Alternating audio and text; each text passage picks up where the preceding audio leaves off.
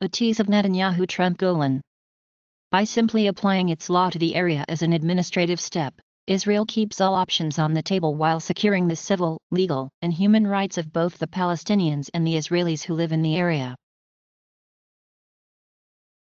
The Embassy of Israel in Turkey is shocked and saddened by the horrible assassination of a colleague, Ambassador Andrey Karlov.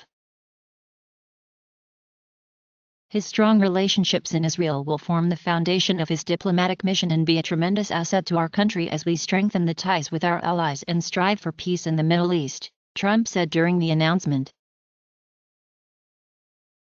With about half the states reporting, neither Trump nor Democrat Hillary Clinton had lost any electors.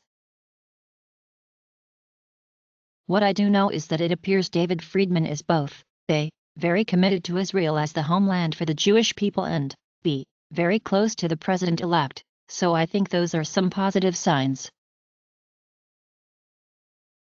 Taliban claim attack on House of Afghan Member of Parliament Kabul. Taliban claimed responsibility for a suicide attack on the house of an Afghan Member of Parliament on Wednesday night that officials said killed at least 5 people and wounded a number of others.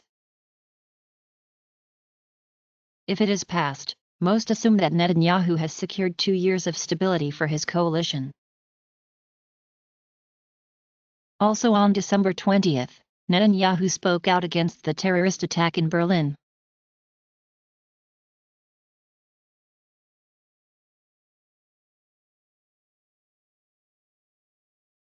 Thanks for viewing this tease. Sign up for the Tip Top Tech channel or search for a Tease Second Mind on YouTube to find and then enjoy other teas.